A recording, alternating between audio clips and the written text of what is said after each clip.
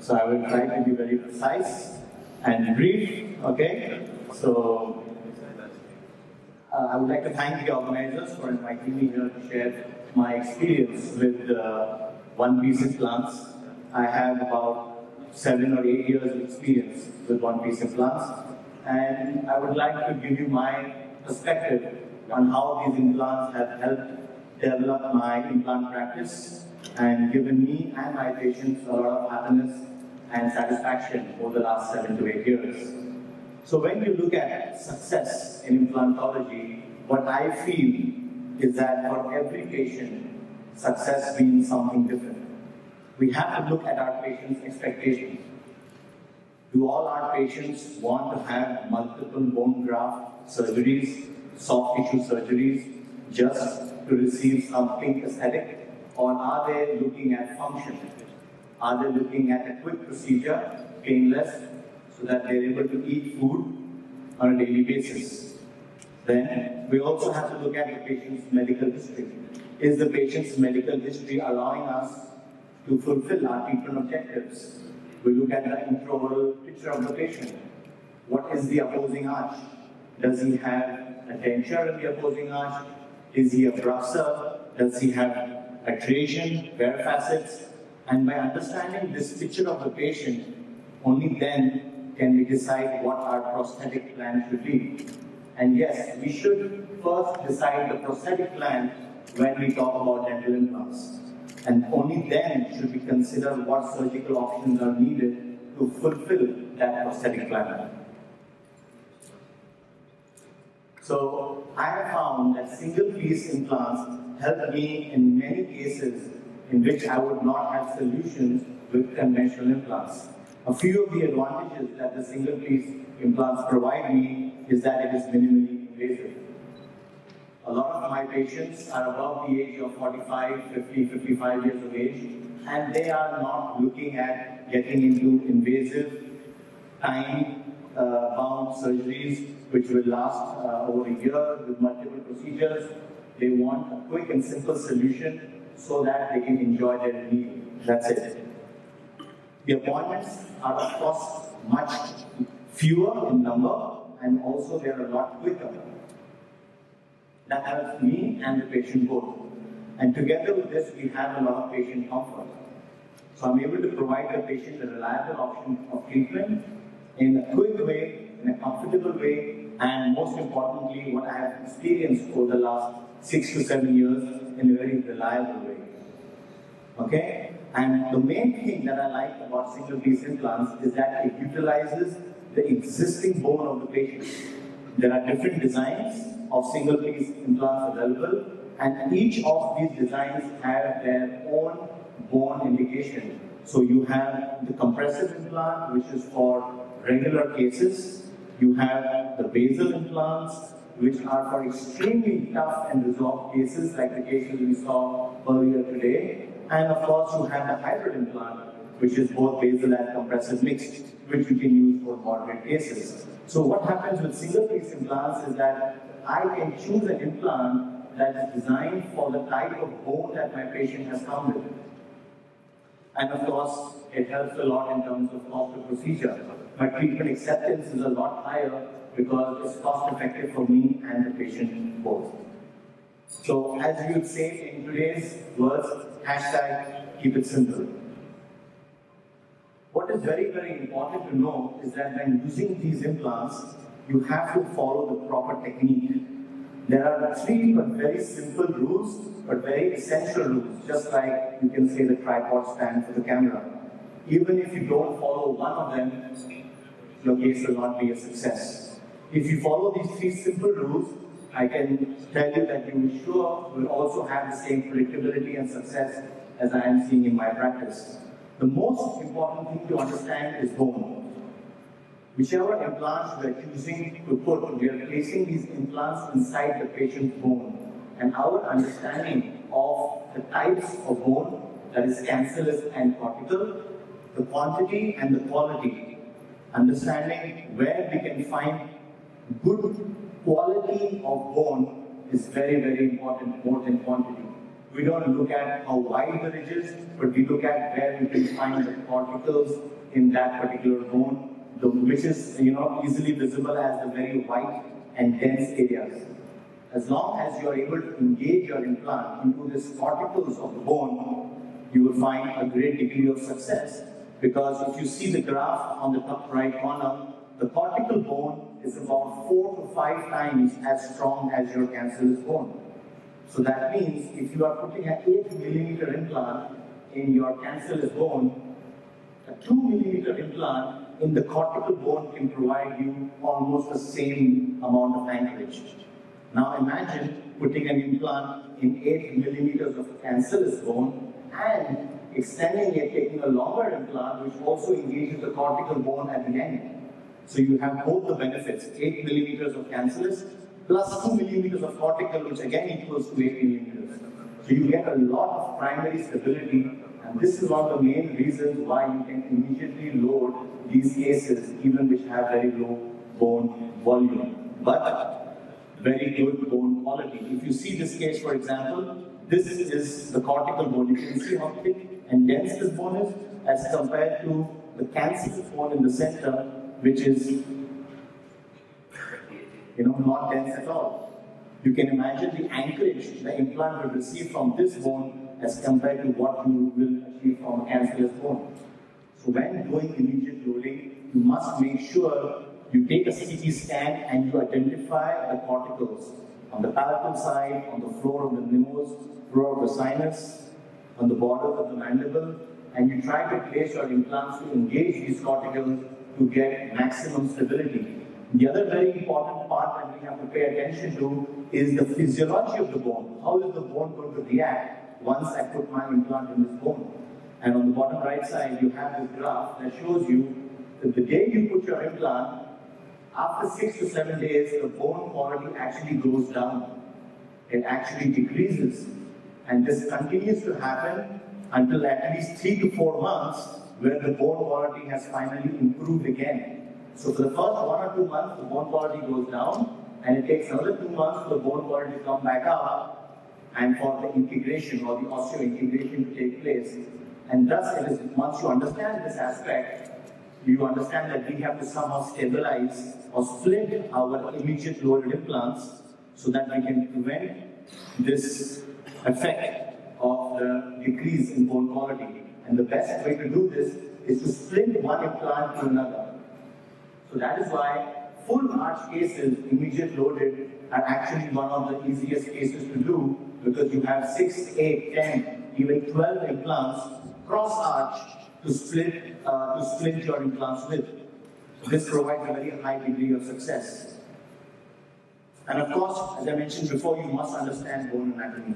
So, first important rule for using single piece implants and immediate loading: place the implants long enough so they engage the cortical bone, and splint them rigidly being the key word, with using metal, that is intraoral welding, or a cementable metal frame, or a screwed metal frame for at least 4 months. Just like we need to splint our hands when we have a fracture. If there is any movement, the fracture will not heal. Similarly, if there is any movement of the implants, osseointegration will not take place. But if you are splinting the implants well, I can assure you, no matter which type of implant you will use, by 4 to 6 months, all immobile implants will integrate with the bone, no matter whether they are surface treated or whether they are smooth surface. The second very important thing that we must consider while doing single piece implants is understanding the implants itself. Now we know the bone, we know how there is a soft bone and there is a hard bone present everywhere. Now we must understand what type of implant do we use in this bone, what type of implant do we use here, and what type of implant do we use here. Because we are lucky to have a system that offers us absolutely different types of implants. Just like antibiotics. You don't use the same antibiotic to treat all infections, right? You have a different antibiotic for gram-negative infections, you have a different antibiotic for gram-positive infections. Similarly, with this system, we have the opportunity to choose the right implant for each type of bone. So let's go through that. When the bone is about 4 to 5 millimeters in width, you have the option of using either delayed load or immediate load. We have a narrow diameter implant in the root form, even up to 3 millimeters, which will allow you to place the implant in about 4 millimeters of bone as well. When we look at immediate load, and we look at wide ridge cases where the width of the ridge is exceeding 4 millimeters, we can use the compressive implant with very high predictability in such a way that it will engage all the cancellous bone, as well as the tip of the implant must engage the cortical as well. The compressive implant is called compressive because it condenses the bone that it goes into. So you are increasing the density of the bone that it is engaging, and hence you can predictably do immediate loading on it. To place a compressive implant, you just need to use a single drill, which is basically like a pinhole drill, which just provides a path of insertion. And the implant itself navigates through the soft bone, makes it dense, and creates a very high amount of primary stability. And you double insure yourself by making sure you engage the cortical bone. Now what happens in this bone? When the bone is so narrow, like a few of the cases we saw before, we have to opt for a different system. This narrow bone primarily consists of dense cortical bone. And dense cortical bone is already 99% ossified. You cannot increase the density anymore. And hence, if you try to place a compressive type of implant in this bone, you will have what we call as compressive necrosis. So the only option to go for in this case is to use what we call as a basal implant. And the basal implant is an implant that just acts like an anchor, like a hook. It is a non-compressive design. It has a narrow shaft.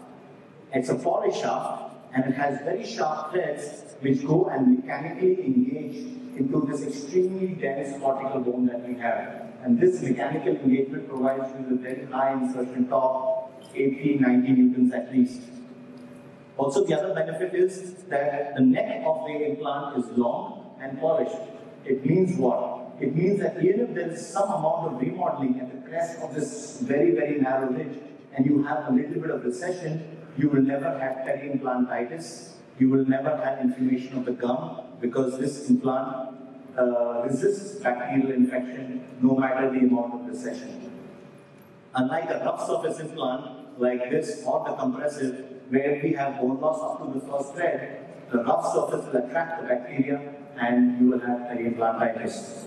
So this is quickly just to show you a few examples of in which conditions you will use which type of implant. Anytime you have a wide ridge, more than 4 millimeters at the crest, you can definitely use a compressive implant. And anytime you have a very narrow ridge, which is less than 3 to 4 millimeters at the crest, you can very safely use a basal implant with the same predictability. The main thing for a basal implant is that the apex of the implant and one side of the implant must be anchored in cortical bone. If you take this basal implant and place it in this very wide ridge with a lot of cancellous bone, this implant will fail. And that is one of the main reasons why there are so many mixed opinions about basal implants, because the proper indication and the proper technique is not followed. So the last thing that also makes a big difference to a long-term success of, I would say, any implant restoration is the prosthetic protocol, and most importantly, the occlusion.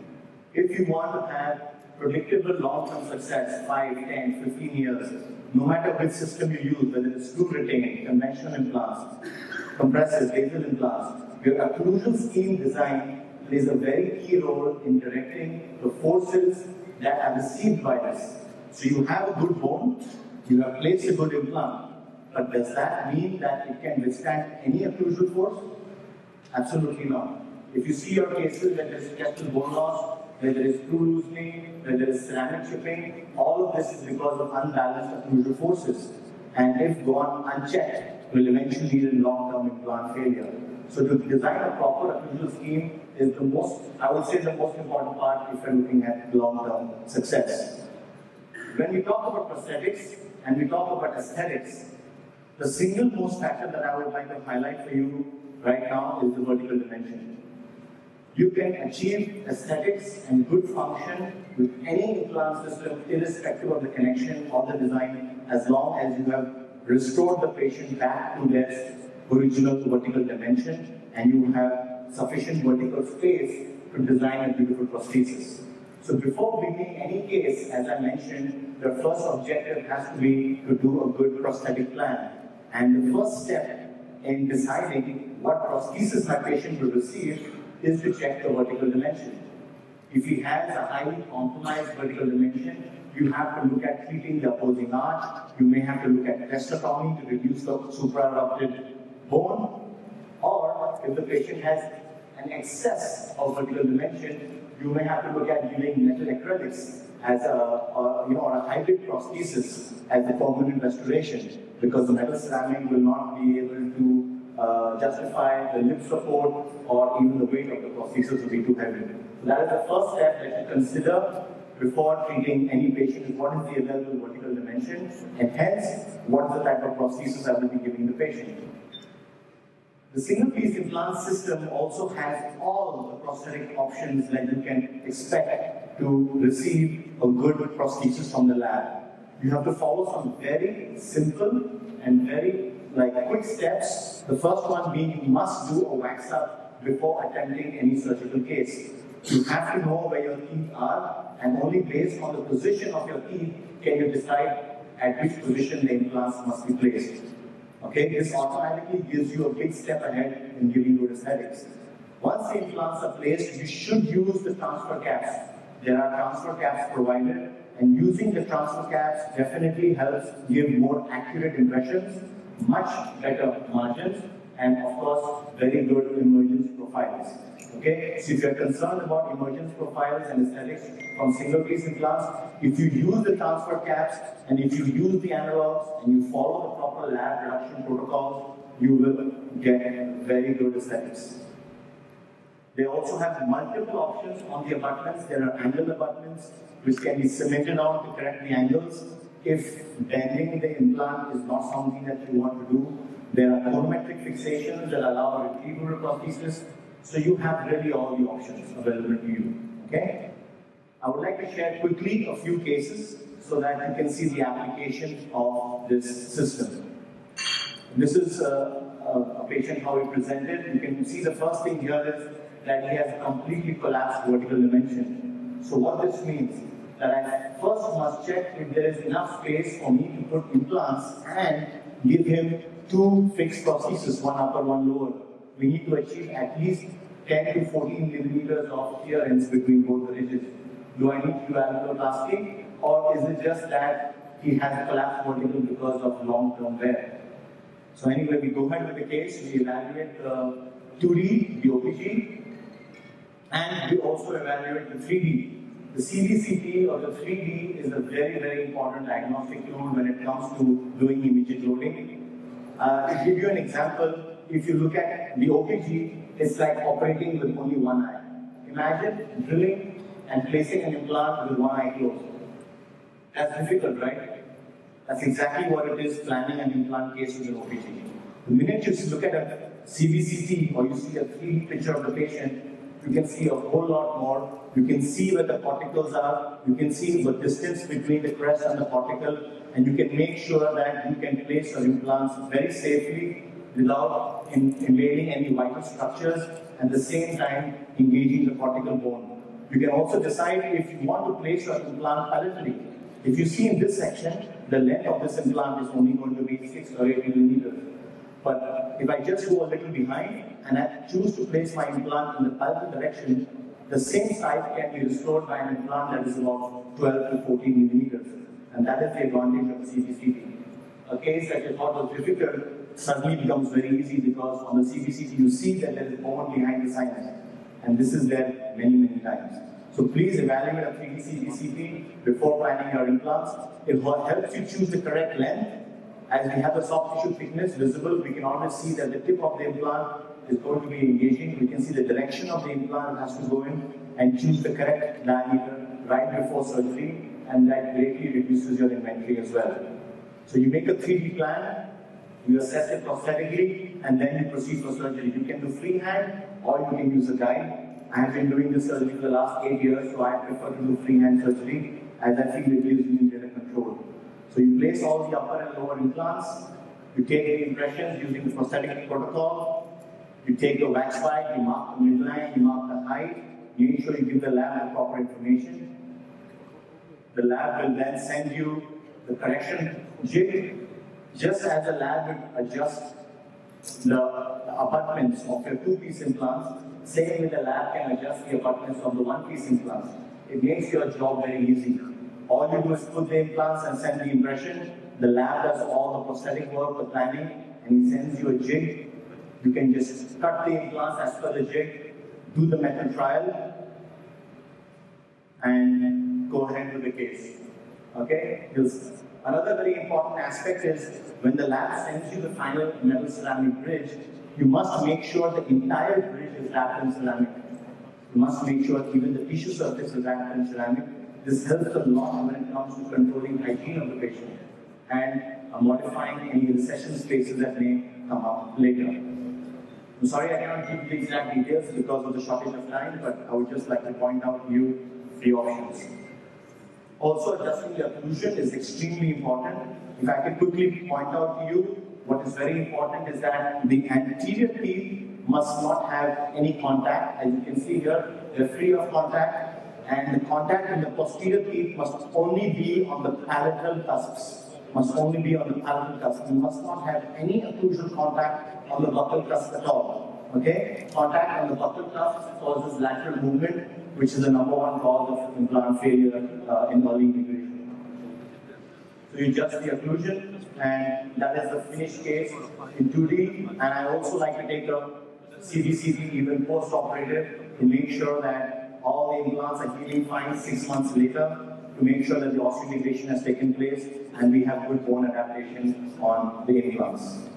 So quickly going to a more complex case, here CBCT makes all the difference.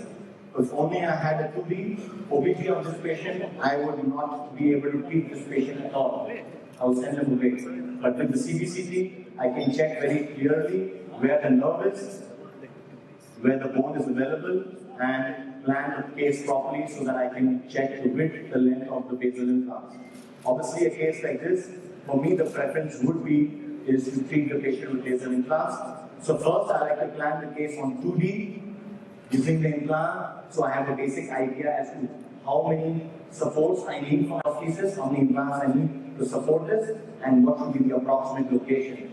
There are few areas that we avoid. We avoid the area near the sinus. Of course, the plates now provide us a very good opportunity to put the plates in the region of the sinus, utilize the cortical buttresses.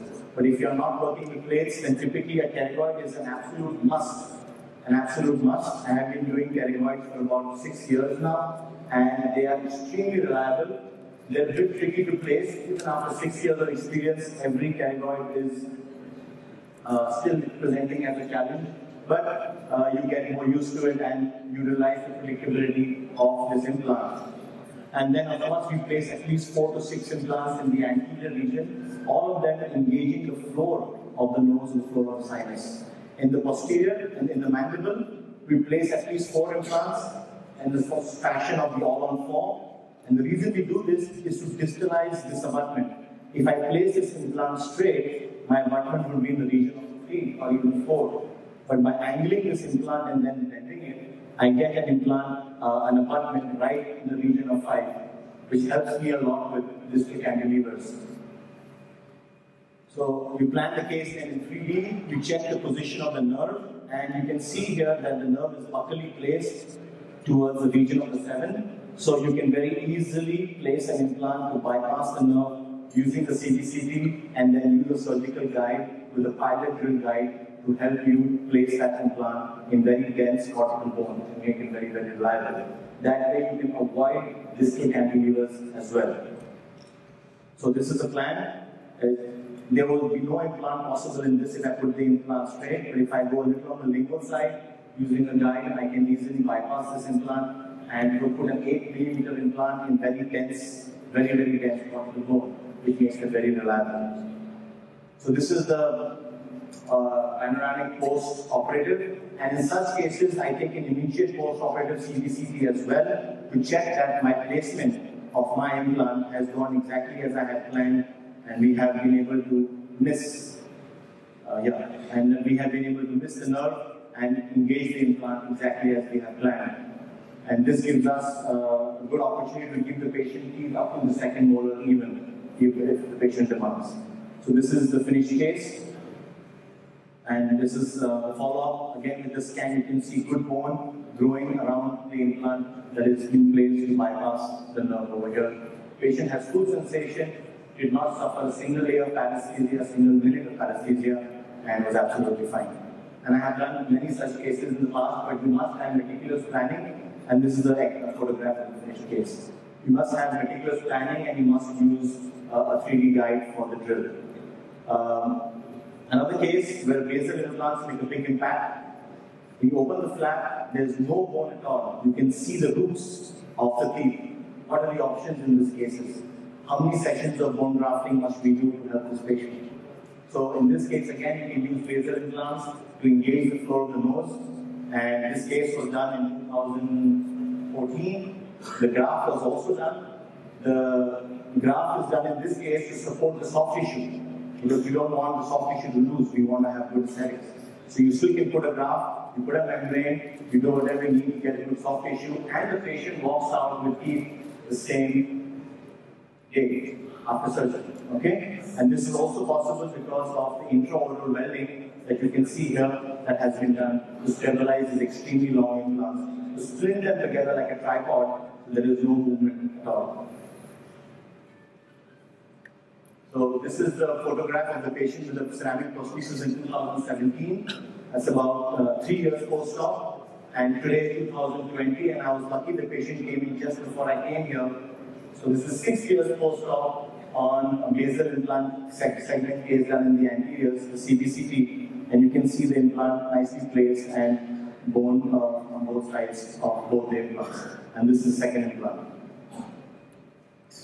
This is another case. I'll show you quickly with the same thing with the post-op CBCT follow-up. This is the ridge of the case, like the case we saw earlier today. Extremely narrow ridge.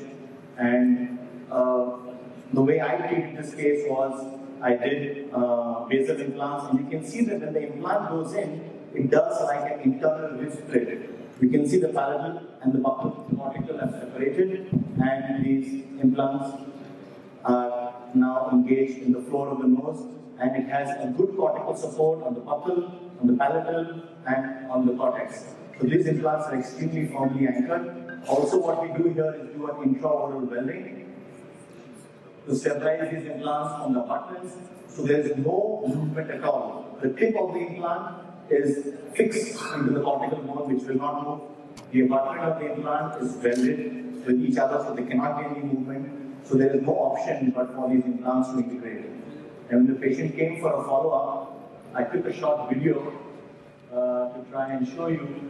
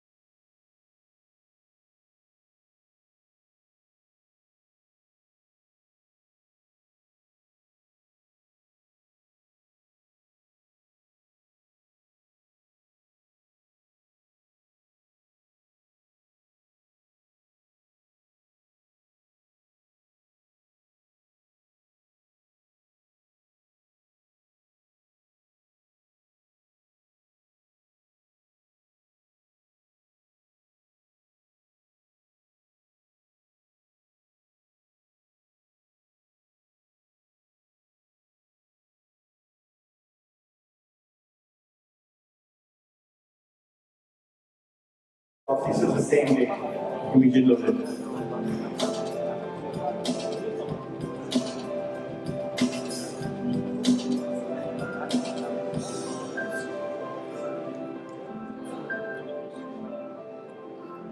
That's the pterygoid. You can see there, the two double pterygoids were placed to get maximum anchorage. And the patient has now come back 6 months later.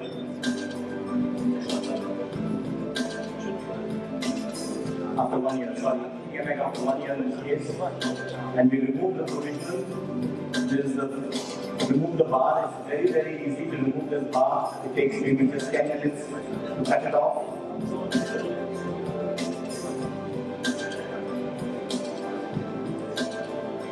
You can see the healing of the soft tissue.